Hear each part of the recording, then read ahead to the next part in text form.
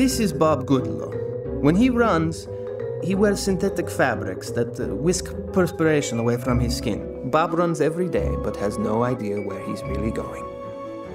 Jenny has little money to spend on clothes. But in her case, the clothes don't make her, she makes them.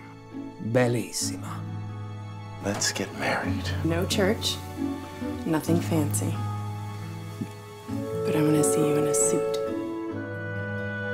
Bob's sister Stephanie has been hiding herself her whole life. She's about to go public. Stephanie's new girlfriend, Marlena, is a genuine fashionista. Bob's father has been married to his wife Polly for decades. Everything Polly wears is bought on sale. She likes colorful items. Bob's cousin, George, is now cooking up a scheme with exotic plants. I bet it's illegal to import these unless you got a license.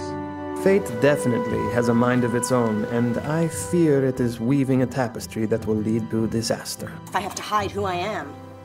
It's time, Polly. No. I'd try and put a dress on you and you'd pitch a full-out hissy fit. Because I'm transgender. Well, when I get pregnant.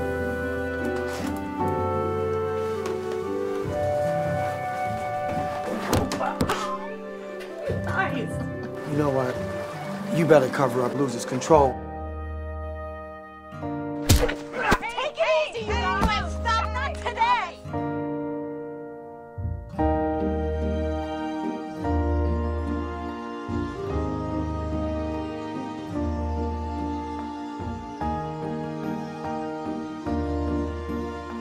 I confess that I was sewn together in China from fabric made in India.